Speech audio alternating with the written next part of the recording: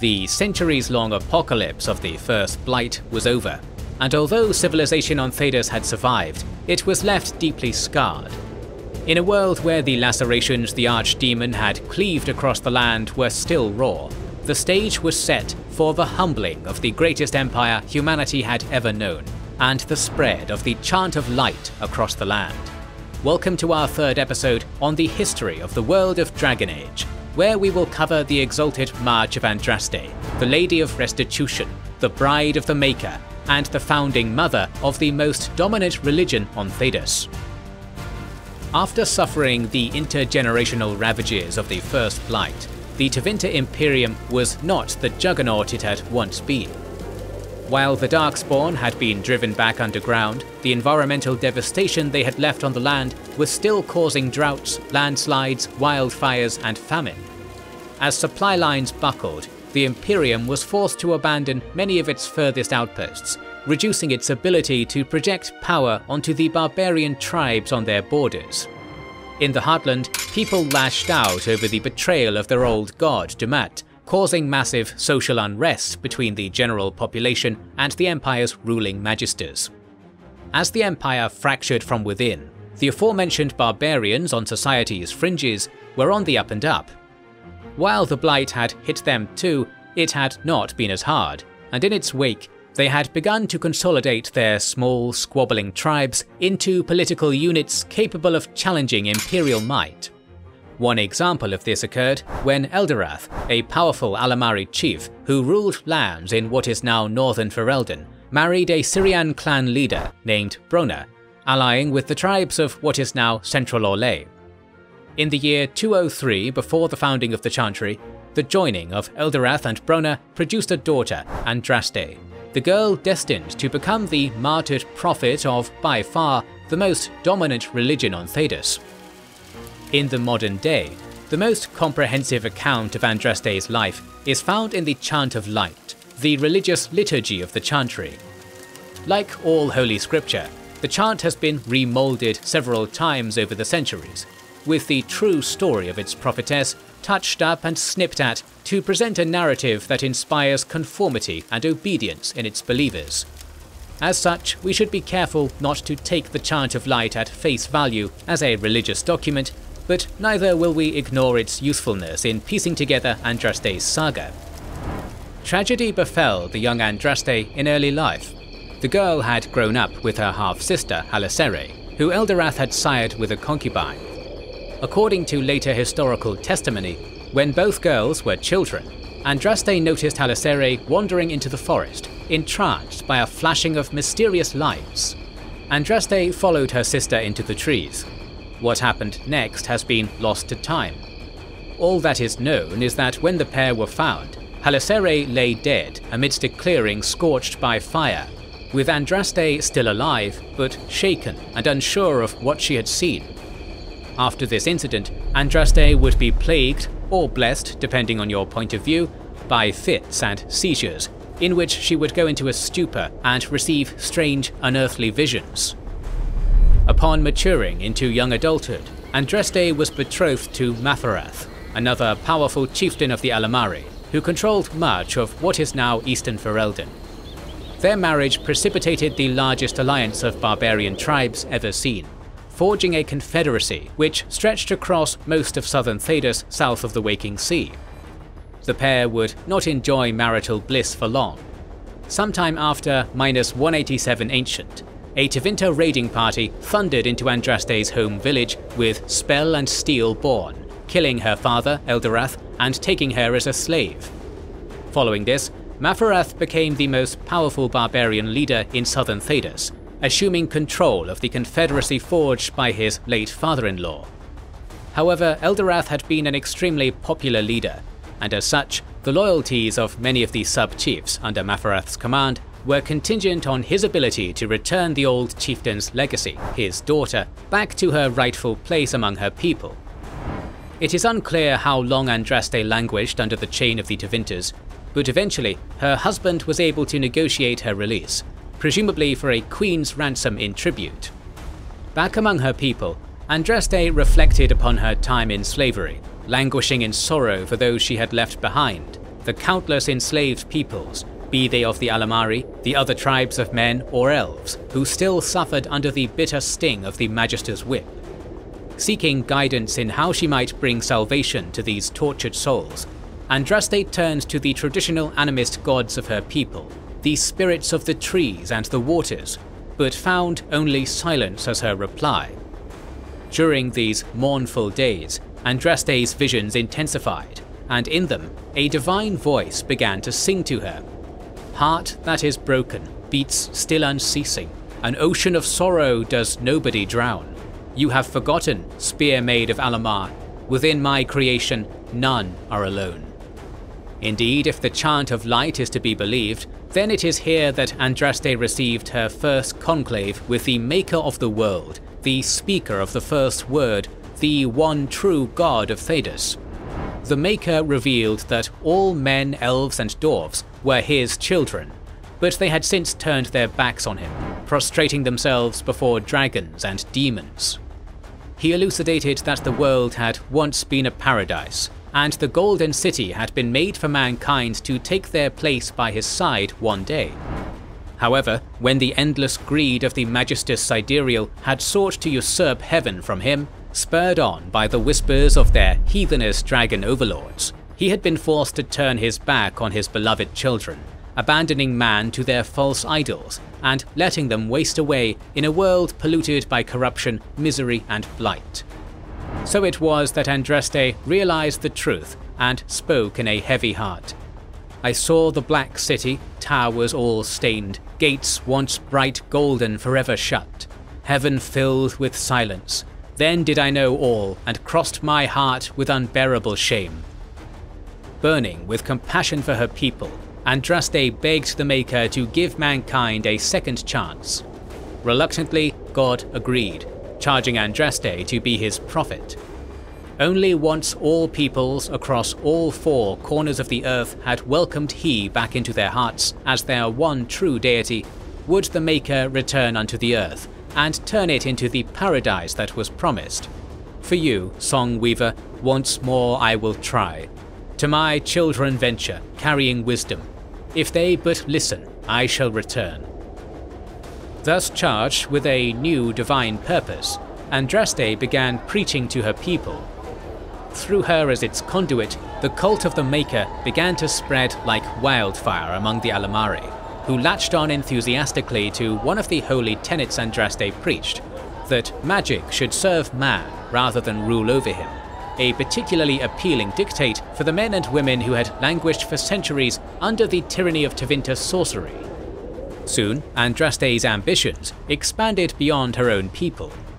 After all, the Maker had declared that only when his chant of light had spread across all the world would paradise be restored, and much of the world was still under the rule of an empire where magic still ruled over man, where thousands spent their lives in chains, and where worship of the blighted old gods persisted. So it was that Andraste beseeched her husband to be the spear point of a holy crusade to bring the light unto those wicked lands. Thus, the exalted march against the Tevinter Imperium began. In -180 Ancient, Mafarath and Andraste crossed the Waking Sea at the head of a massive horde of Alamari warriors.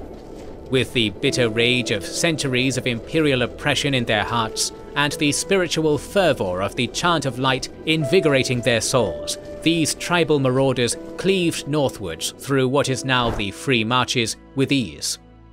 During these initial stages of the invasion, the Empire offered little meaningful resistance. Still dealing with the caustic political turmoil in their northern heartland, while continuing to suffer immensely from post-Blight natural disasters, they could not bring the full might of their armies to the southern front.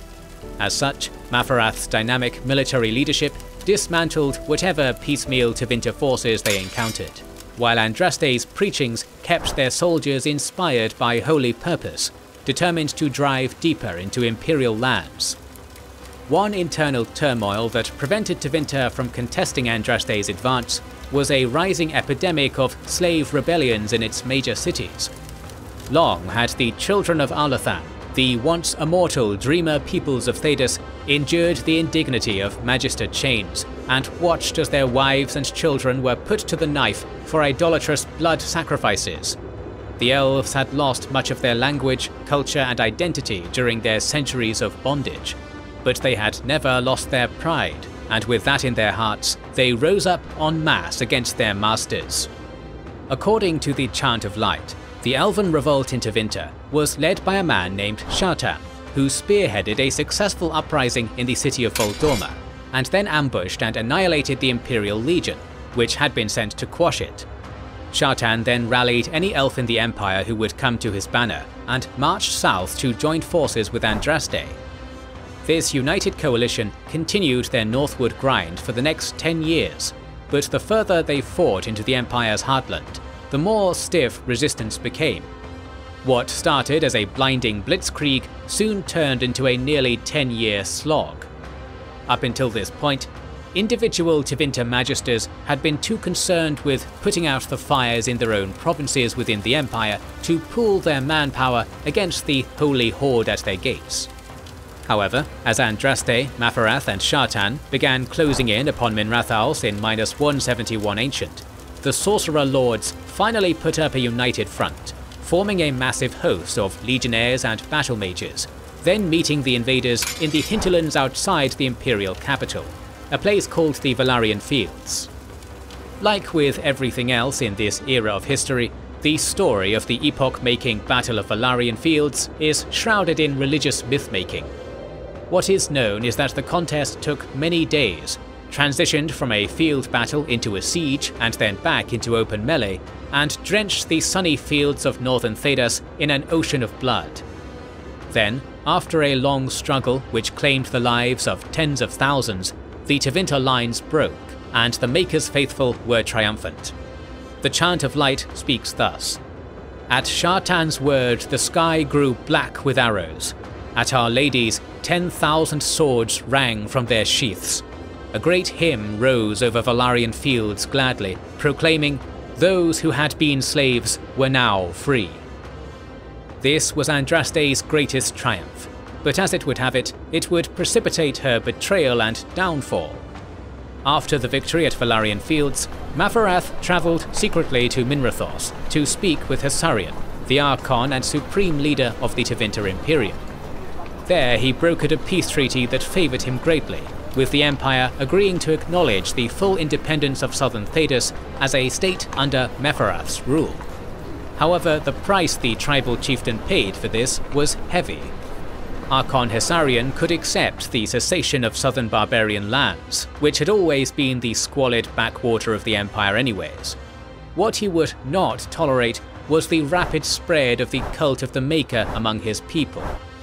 Indeed, as Andraste's armies cleaved northwards, the religion she preached had been quickly adopted by large swaths of the Tevinter commoners, who saw it as a new beginning after their own draconic pantheon had abandoned them and become archdemons. The rapid spread of a religion that preached the subservience of magic undermined the very foundations of Tevinter society, where the Archon and his magisters utilized their boundless arcane talents to exert control over their people. Shortly after this meeting, Tevinter battle mages, disguised in plain clothes, were allowed to enter Andraste's provisional stronghold in Navarra city. Taking the prophetess completely by surprise, the infiltrators accosted and captured her, carting her back to Tevinter. To secure peace and independence, Mafarath sold out his own wife. In Chantry teachings, Mafarath is traditionally reviled as a petty wretch who, believing the victories won should be accredited to him and not the Maker and his ordained prophetess, conspired to eliminate his wife so that he may claim sole credit and glory. Historians have since disputed this narrative, claiming that Mafarath's actions, while no doubt brutal, were ultimately pragmatic. After Valarian Fields, while the Tevinter military had suffered heavily, the Alamari war effort had also begun to flag hard. Many of their most experienced war captains had perished at Valarian Fields, and before that, in the interest of a lightning advance, they had left most of the fortresses they had captured ungarrisoned as they marched north. This had allowed Tevinter forces to reclaim those positions, from which they posed a serious threat to the Alamari rear.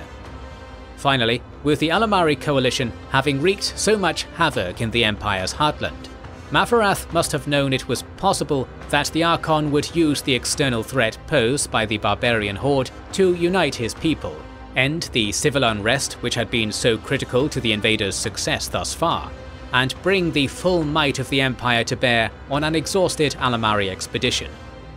Carted to Minrathaus, then paraded before the crowds of the imperial capital, Andraste's execution was to be a cruel one. Bound to a stake and set atop a wooden pyre, the spiritual bride of the Maker was to be burned alive as a brutal example of what happened to those who defied the Imperium and the supremacy of its mages. However, as the flames beneath the Prophet's feet were lit, a foreign sensation overcame Archon Hessarian: guilt, and more so pity. As the flames slowly consumed the Lady Redeemer, the Archon, who had ordered her slow and agonizing death, now stepped forth with a blade drawn, piercing her heart and bringing a quick end to her suffering. Andraste's holy war was brought to a close with this act of mercy. After the hostilities, Maferath retreated south to administer his new independent tribal domains, which he split among his sons.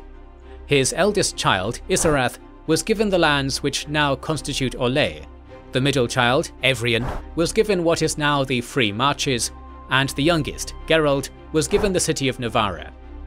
Maferath himself returned to his eastern homeland, ruling over the Alamari tribes of what is now Ferelden. For their part in the war effort, Maferath granted the followers of Shartan a new homeland. For the first time in nearly a millennium, the Elfen had their freedom and a homeland to call their own. Tens of thousands of them would make the long and perilous walk to their new country, which they called the Dales. There they laboured to restore the aeons of knowledge which had been lost to them since the fall of Alathan. All the while, from the arid deserts of the Anderfels to the swamps of Ferelden, the cult of the Maker continued to spread, for the death of Andraste had served only to turn her into a martyr, who the faithful claimed had now taken her place by the Maker's side in paradise. In our next episode on the history of the world of Dragon Age, we will explore the events which led to the founding of the Chantry, the process of how Andrastianism became the dominant religion on Thedas, and the collision course the growing juggernaut of religion and its predominantly human followers were set on when tensions began to rise with their old allies, the Elves of the Dales. If you don't want to miss the next episodes, make sure you are subscribed and have pressed the bell button. Please consider liking, commenting and sharing, it helps immensely. Our videos would be impossible without our kind patrons and YouTube channel members, whose ranks you can join via the links in the description to know our schedule, get early access to our videos, access our Discord, and much more. This is the Wizards and Warriors channel, and we will catch you on the next one.